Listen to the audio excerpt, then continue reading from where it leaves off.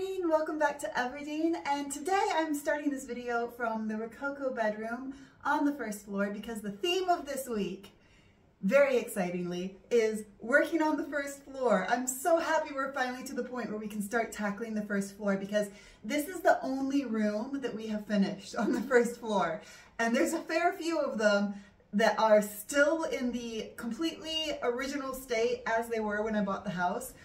I have done a few other small projects on this floor, for example, the wallpaper in the bathroom, and we've done a few things in the dining room, but really apart from this room, nothing has been touched. So it's very exciting to start renovating all of the rest of this floor. And today I have a very particular project in mind. I don't have an idea of an end point for this project, which may be a bad idea to start a project when I don't know where I'm going with it. But I'm hoping that somewhere along the way, as I start to work on it, that inspiration will strike and I'll kind of get a better idea of what I want to do. And we know what the first few steps are. I'll stop babbling on, I'll just show you guys. So as I step out of the Rococo bedroom, this is it. This is the project. It's the hallway down here on the first floor. And I just don't know what I want to do with it. I definitely want to do some sort of strong and pretty color. I think that this is going to be a paint situation because maybe it's a wallpaper situation, but it just, I'm getting the paint vibe. The paint is speaking to me. And the wood paneling situation that I had originally had in mind is definitely not speaking to me because if you can see down here, like straight wall, straight wall, straight wall, giant curve. And when I say straight, that's also like definitely not actually straight. So trying to put any kind of trim or faux wainscoting like I'd originally had the idea for would be an absolute effing nightmare in this space. So we're not going to do that. We're going to either paint or wallpaper. I'm thinking paint. I need to maybe look at some paint swatches and think about colors that would go as a good go-between between the burnt orange that the dining room on this side is going to be, the pale pink that the Rococo bedroom is. No idea what's happening in here. No idea. This is another project that's just like messing with my brain because I just don't know what I want to do here. And then that's going to have sort of a pale cream walls with autumn color highlights around the room. So fortunately, that's kind of a neutral that will blend into any color. So I'm thinking a strong color, but one that will be kind of a go-between between burnt orange, pale pink, mystery color, and the cream color down here. But the first thing we need to do is to smooth out the walls. There's some big holes in certain places, so we need to putty. And then sand. I think I'm going to add wood trim around the edges of all the doorways to give it that little extra architectural feature happening in here because it's a little bit plain. And there's also a few of the old original electrical wires that are totally not used from when I bought the house and we redid all the electricity that are just still attached to the ceiling. So we need to remove those. Finally, the last part of this project will be to redo the floor.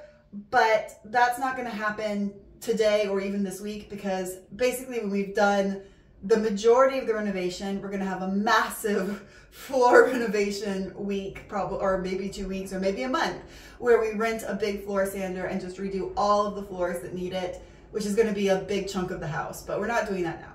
Anyway, I think my first step here is to fill up these holes with putty. While that's drying, I'm going to have a think about inspiration and colors that could work well. And then we're going to go to Weldom and buy a sander because we need that for another project that I'm working on. And then we're going to sand. And hopefully these will come out kind of flat and nice for painting. Okay, so if you look here, you can see the three main issues with this wall. The first one is the massive curve that happens towards the end of the hallway. The second one is there's a few places where there's a wood beam that's inlaid into the wall. So there's just kind of a hole all the way vertically down the wall. And then the biggest problem, because I don't know how to fix it, is the waves. You can see the little kind of unevenness of the wall here where the light hits it. So what I'm hoping is that if I choose the right sort of strong, the attractive color, that will kind of hide the waves, and also maybe it can be like we can sell it as part of the farmhouse charm.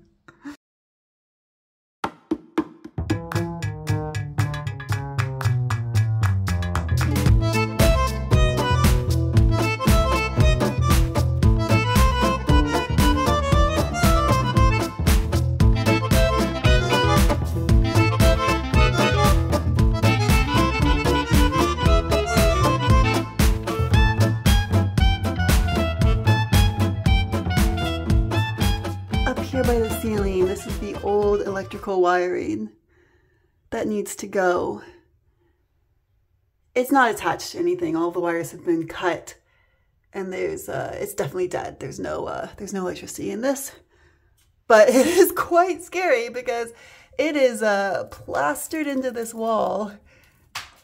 And that's a bad sound. And I'm quite worried as I pull on it that a huge chunk of the wall is just gonna like fall out. I do not like this. How am I gonna do this? Is there a tool that I need? Maybe if I pull, okay, something's happening. I can kind of unhook it over on this side at least. Oh God.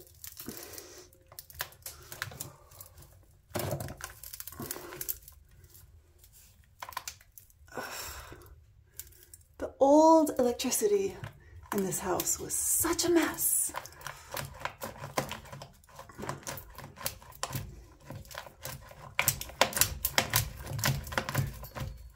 Come on. All right, that seems like progress. Kind of.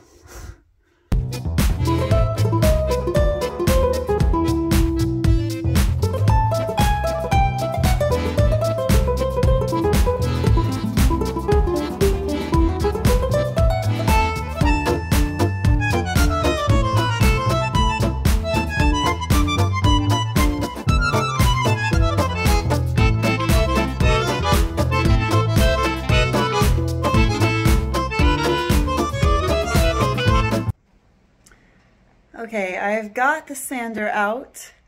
I've got putty on the reasonably flat wall, and I've decided that for the super wonky wall, it's better to sand it first and then see if I want to just putty holes or if I just need to dive in and like fully putty the entire wall. So the next step is gonna be sander time. However, there's a big catch. Because to use the sander, I need the shop vac that will suck all the dust away as the sander creates dust.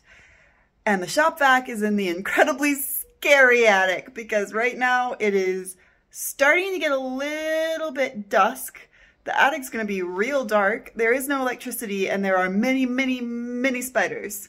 I am not excited. Dun, dun, dun. Actually, it's a lot lighter up here than I thought it would be. This is not so bad. If you guys are new and you haven't seen the attic yet, this is the attic. I do actually really love it up here. I complain a lot at the moment because there's so many spiders. But apart from the spiders, this is actually a really cool space. And it's eventually going to be a dance slash yoga slash aerial yoga studio. And that's going to be very nice when we're able to do it. And actually there's quite good news on that front because to create a studio in here, we need to cover the floor with what's called a Marley floor. It's that special floor that's for dance. So anytime you see a ballet studio, it's that type of floor. And I thought that that was going to be incredibly expensive. We were looking online for used ones. We were trying to locate if there was one that we could get secondhand.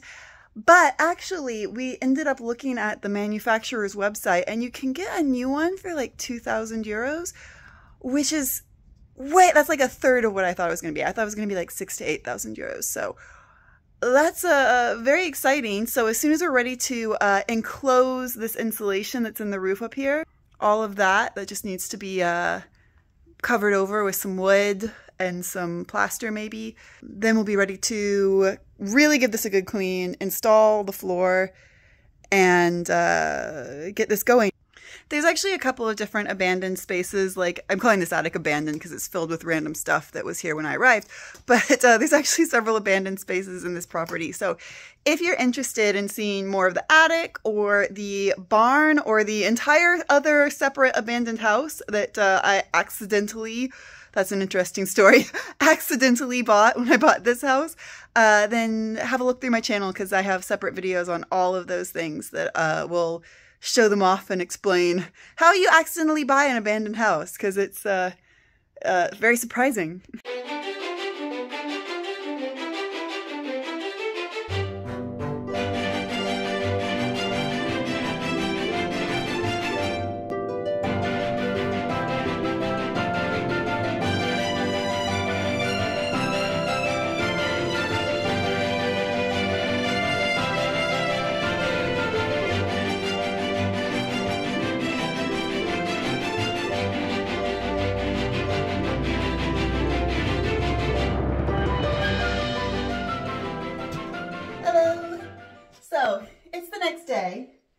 And eventually last night it got so dusty in this hallway that I just had to give up. Even with my mask, it was like being inside a cloud. So I just had to give up and go to bed. And so today I am going to start off by wiping the dust down off of this wall, because the putty, you have to have a clean surface to put it on. So got to make this surface clean. That is kind of a daunting task right now. Then I've decided that this whole wall is just going to get puttied. Like, everything's getting smoothed out, everything's getting roller puttied. By the way, when I say the word putty, I know that that's not like the name of the substance that I'm supposed to use for this job. In French, it's rouleau. I don't actually know what it is in English because I've never renovated a house in English. I've only done it in French here. So I'm using rouleau and not, you know, if putty sounds like the wrong thing to be using to you, it's probably because I'm using the wrong word for it. Just FYI. So anyway, I gotta clean up this wall, and then we're gonna apply putty to all of it. That putty has to dry for 12 to 24 hours.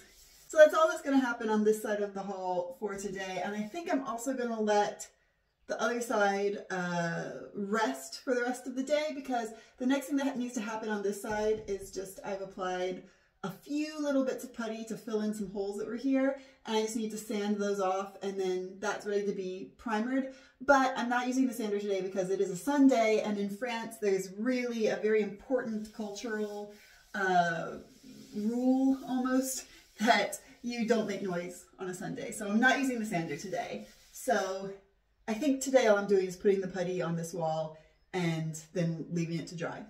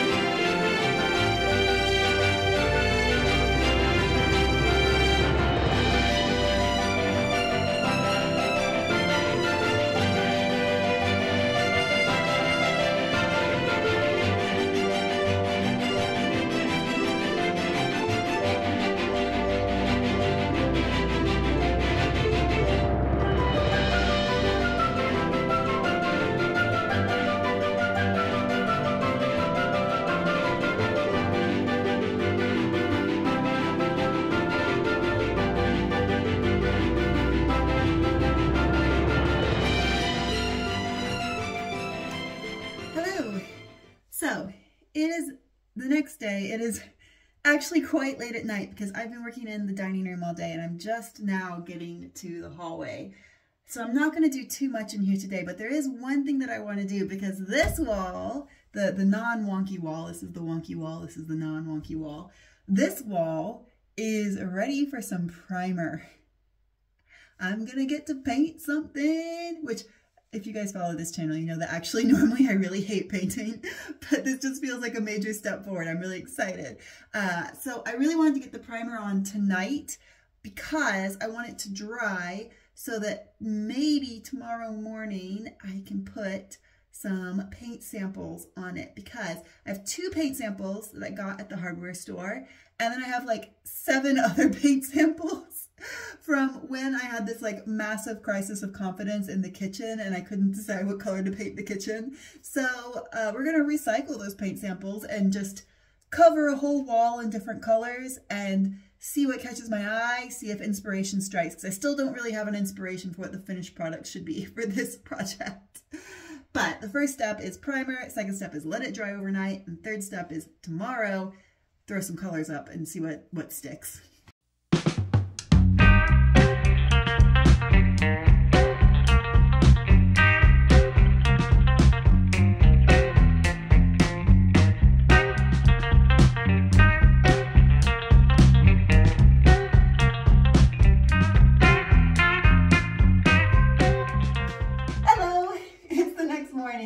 And I am ready to do some paint samples. It's very exciting. So I've had a little rummage and I've selected all the paint samples that were left over from the kitchen that seem like they might be possible contenders. That one's very light. That one might be empty. I hope it's not empty. This one I have no idea what color it is because it's not really marked on the outside. So we'll see. Surprise paint sample there. And then I also have these 2 paint samples that are slightly darker, more intense colors. This one's quite a darkish lavender, and this one is obviously a dark red. Just to kind of see how those strike me in this space. Let's get them on the wall. Let's see. I'm excited.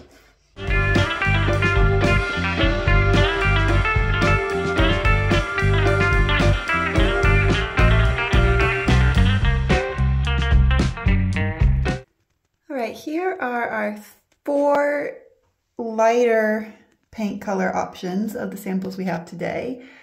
For some reason, they're not showing up on the camera in exactly the colors they are in real life. In real life, they're like slightly more vibrant. So this is a very pale bluish gray from Little Green. And this was an option that I was thinking about for the kitchen, but then when it arrived, it wasn't as green as I wanted it to be. So I do quite like this color in here. If you can imagine the walls being that color. I do quite like this one, but I don't know if it's a strong enough color because I don't want this hallway to be too neutral. I do want it to be a little bit of a statement. This one is quite light, like a really pale lemony yellow. Again, for some reason, it's not really showing up on the camera, but yeah, I would say like a very, very pale version of a lemon yellow. And I like this one, but I don't know, it doesn't grab me. It's not doing it. This is maybe my favorite of these 3 colors. This is kind of a dusty rose pink. And again, for some reason it looks beige. I don't know why, but it is a dusty rose pink. And this is my favorite of these 3. However, there's a reason I don't want to do pink in the hallway necessarily.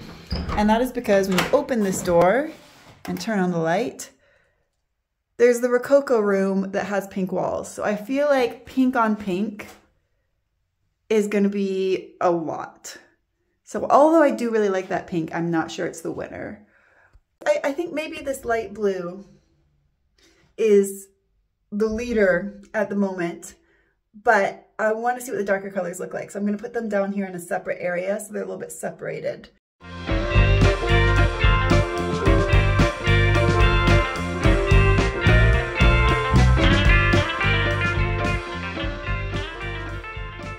Here are the 2 darker colors. These are fairly accurate to how they are in real life on the camera. The red is too much. I think we can all agree the red is too much. I do love that dark shade of red. Maybe I'll find another place to use it in the house, but for this hallway, it's a no. I do quite like the lavender, but it's too dark. So I think what I've gathered from this whole experiment is that my favorites were this lavender and this, ooh, I kicked the ladder, this extremely pale blue. So what I'm thinking now is that maybe what we want to do in this hallway is kind of a very pale blue gray or lavender gray. A gray with blue tinges or a gray with lavender tinges. First off would look nice next to the sconces, and secondly would be like a nice semi-neutral to blend all of those other colors in. I've got so much paint on my hands. I need to wash this before someone thinks I've done a murder. But for now, I think that that is all for this video, because I don't know, these home renovation channels and DIY channels that do like a full room makeover channel in one video, I don't know how they do it. When I try to do it, the video turns into like a 50-minute long marathon that's taken me 3 weeks to film. So we're going to break it up a little bit. I'm going to leave this video here, and then we're going to pick this back up and do the second half of renovations and show the finished project in the next hallway renovation video. So if you want to see the finished product and catch that, then make sure you subscribe, because that's the only way to make sure that you won't miss anything on this channel. So subscribing also really helps me out quite a bit with the YouTube algorithm, so I really appreciate it. I also appreciate if you guys feel so inclined, if you would please like this video. And with that, I will see you guys next time.